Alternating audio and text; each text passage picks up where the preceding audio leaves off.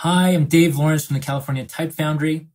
So FontLab 7 is my favorite font editor. I love the powerful features, and I'm going to show you how you can use those powerful features to make your own fonts.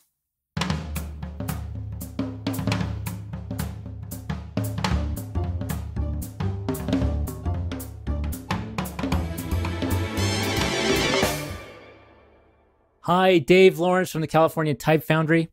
So when I was first getting started designing fonts, the Asterisk gave me no shortage of grief. Even if you're copying and pasting, then trying to get everything in the right spot, that was just so annoying to me. But now with FontLab 7, I found out how to make an asterisk in underneath 20 seconds and sometimes underneath 10 seconds. So let's have our timer here. I'm going to give myself a head start and change it to the pencil tool, and let's see how I do. Okay, ready, set, go. Okay, this is a little bit of a small one. Highlight that, contour, simplify, and we're done. Okay, it's a simple one, but in 7 seconds, we have some sort of asterisk, and then, of course, we can go and change that further. Because, see, when I change something here, it moves it for everybody else if I want to make it look like that. And I'll show you how to modify that a little bit more. So that's how we do it. In the rest of the video, we'll see what is going on here and how were we able to do that. Okay, so this sort of thing is possible using the elements of FontLab. So what you want to do is open up your elements panel here. Now, I already pre-made the elements, so this is one of those things, well, it took 7 seconds, but it took a little bit of time of me moving all the elements around ahead of time. But I'm going to give you this file. So this is a 5-pronged asterisk because it has the 5. You also have 6, 7s, and 8s. And in a part of this video, I'm going to be showing you how to make those if you want to do it yourself. But for those of you that want to just have the file, then I'm going to show you how you can take from one file, you can copy and paste that into a different file. Okay, so let me just give you a little bit idea of what's going on here. Is that I have these elements in my elements panel. The main one is this. So if I go click V, if I go to V, which is the black arrow, and then I click on the first one, then that shows me that's my first one here. I made that as the primary one, which means that he's unlocked. So you see that this is not locked here. And then I put it in order going clockwise. So the reason why I did him is because for this design of the asterisk, and sometimes you can have it going straight on the top when you have 5, and sometimes it's going to the left or the right.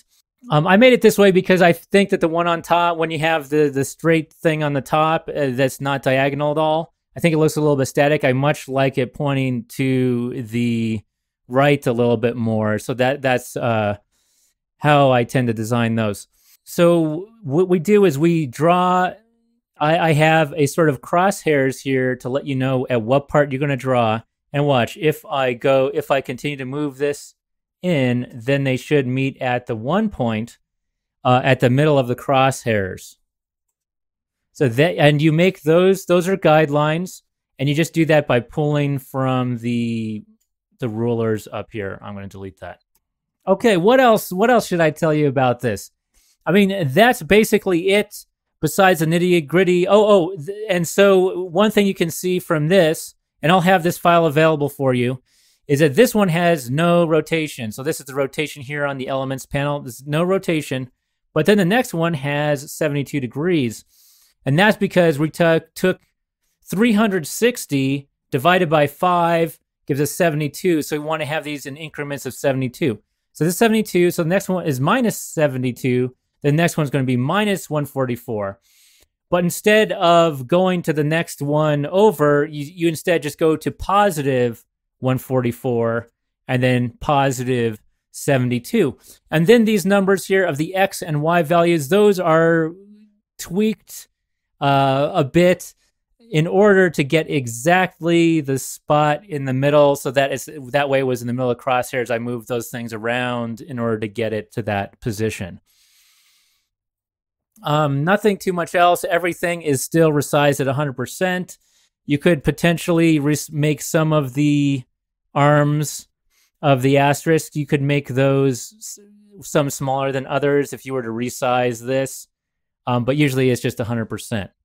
Before I go any further, I want to show you just some cool things that you can do to get this changed around. Okay, so watch all the things we can do here. So this is in real time. If we take this and we move it around, then it's going to, see, and then I can change this like this. I can adjust, see, and I'm just creating all types of different designs of asterisk. I can make it go the other way. It looks sort of like an aperture like that. I can take this rotation tool, put it in the middle, and then rotate this any which way.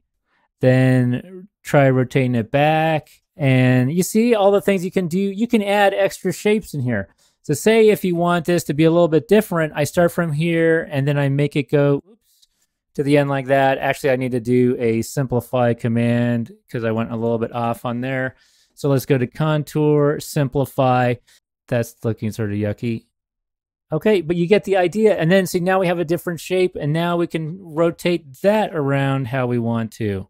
Okay, so let's take that here, and then we can get all these things into one point.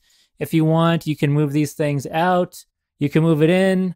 You can push, I'm just moving it up and down, and then you can move it all around like that. So see, there's just so many possibilities of what you can do once you just know how to use this, or you could also make it like this if you wanted, and just use the curves and then add in the nodes later that you need.